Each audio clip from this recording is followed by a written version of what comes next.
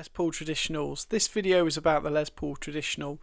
We did this as part of a deep dive on many Gibsons that you can get on the used market at the moment for a similar kind of price figure. You know, somewhere between £1,500 and £2,000, somewhere around about that. And we compared it against the Classic and some standards from over the years. The Traditional is an interesting guitar because they're not necessarily ubiquitous. You don't see them around everywhere.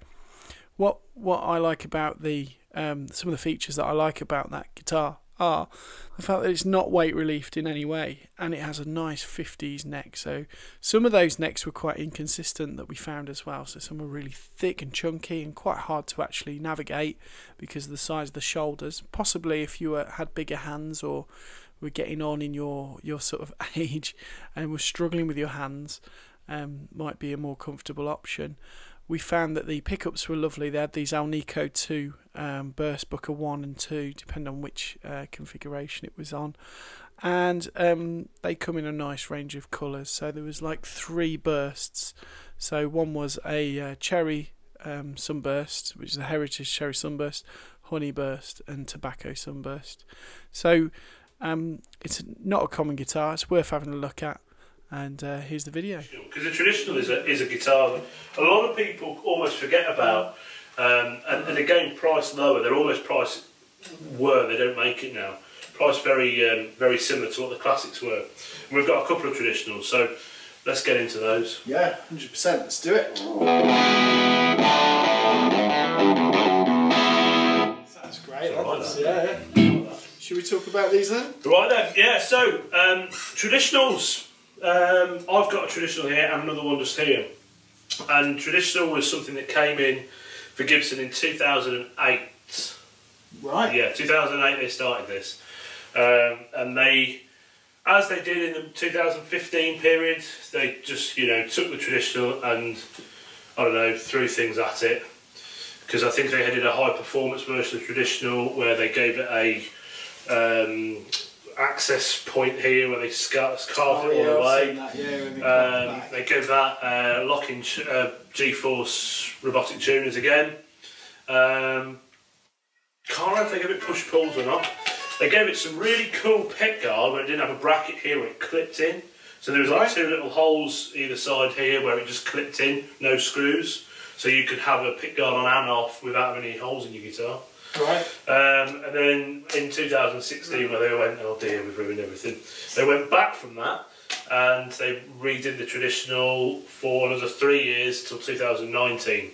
And the Traditional, and a lot of people ask me this question: what's the difference between a Traditional and a 50 standard? I've had them in many aspects of both, and from what I can determine, is the Traditional basically turned into the 50 standard. Right. And what I think the best thing to do is you play that and then you play this and you tell me if you can really feel any major differences, because you haven't played this yet. I've never played a Traditional at all. You haven't played this one, you haven't played that one, and what we'll do is you play that one, play this one, back to that one, and then this one. Yeah. And then you tell me, because this is the first time you played. Yeah, this is almost like, a blindfold test that you haven't experienced these yet, yeah. This one's really good. I like that. This is a really good Les Paul. That's my favourite one of the bunch. Yeah, this is ace.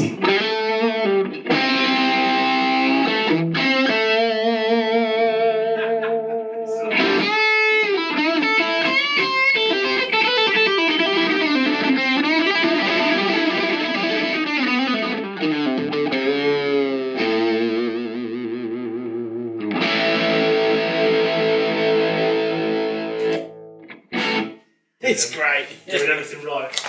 It does all of the right things. Have a go on that one. Okay. So that is a show me back here, so I can't remember the number. What is it? It's 2000 and 2015. 14, has it got the flag on the anniversary? No, this one has. 2016, that is. Instantly, the neck feels a little bit slimmer, but not like a 60s. No, it's not. So it's definitely 50. But it's not as much of a handful as that one. Not that there's a problem with that one, of course. I've played some in the past. Oh, this? Really chunky. Well, I won't ruin this.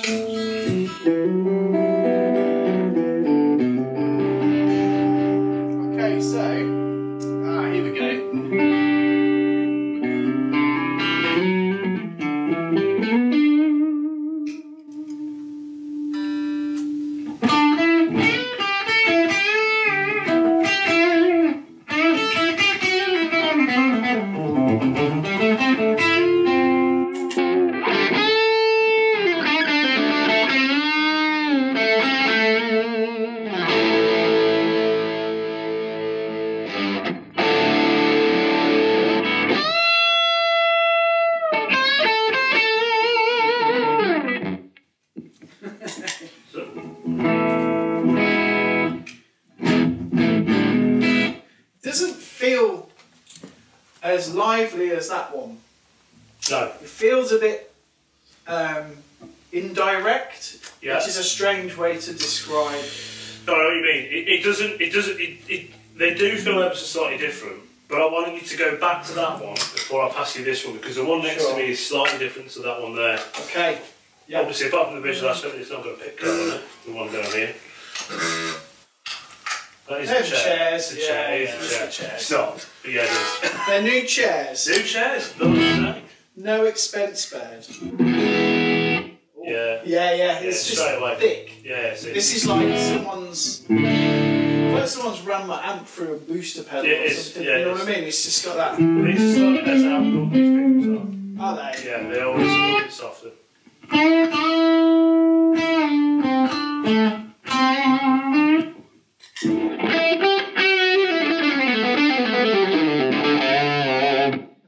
I just love this. They're all subtractive guitars. They're a subtractive thing. Massively. You put something into it, it won't give you everything you've put in. No. This one is like one of the least subtractive ones. Yeah, it is. You know. I think that's right. I think that straight away, that first impression neck, very light. very light.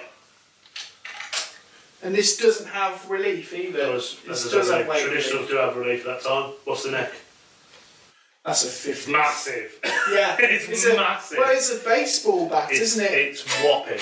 And that's supposed to be the similar profile to the other one as well.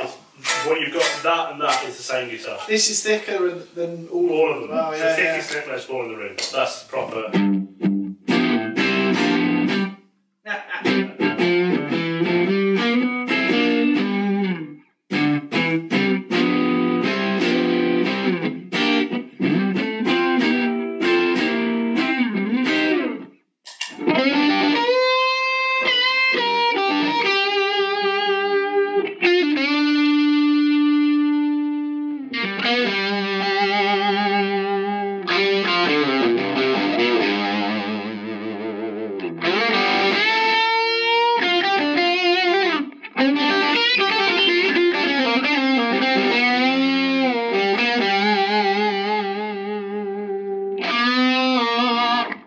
Yeah. This has got it happening. It's a real 50s style.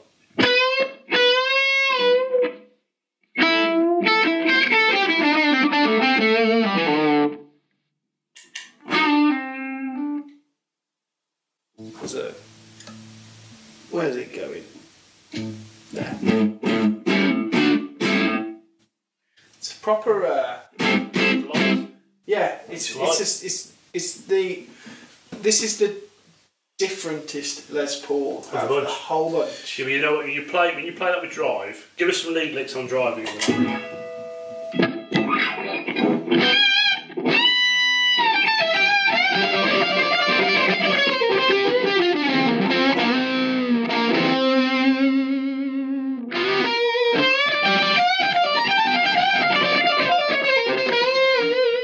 Straight to this. Same thing. It's not as hot, is it? I think that's why your hand might be hot. Just straight away. This is.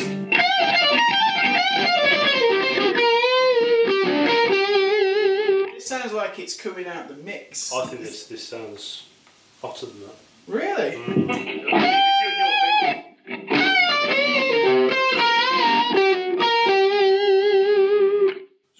Yeah. Strong time.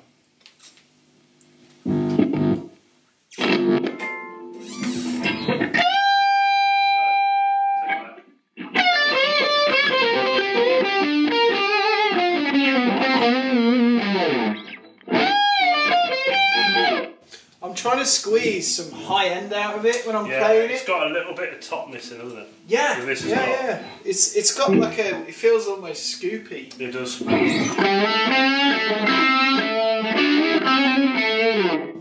Not a bad Les Paul though. I think we need to do an obvious thing of classic versus trad. Yeah. Okay. Same, just lead licks on that and we'll go straight to a classic. Alright.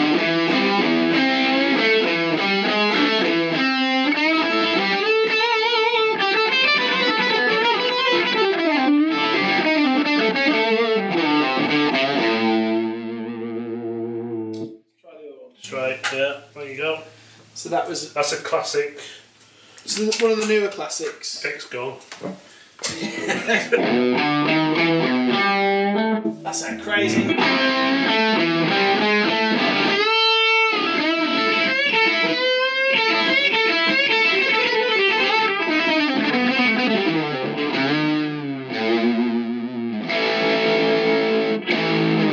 Gnarly, isn't it? Yeah. It's really gnarly. It is. It's just got like a, yeah. So these, when obviously that's a 2019, so that's right on the change of obviously when Gibson stopped doing the traditional. But in essence, these two were about the same money. Right. If memory serves, I think they're about the 16, 17 mark before they stopped doing them and went on to the 50s style stuff, and that's where you ended up with zebra pickups and things like that on classic. Sorry. I think that you got a lot of guitar in such case with the traditionals. I think it's basically what is here to what is the 50s standard, wherever it may have gone. The 50s standard to what's here, very, very similar. You just get slightly less output with your pickups, but in regards to fit and finish and feel, oh yeah, same guitar, really.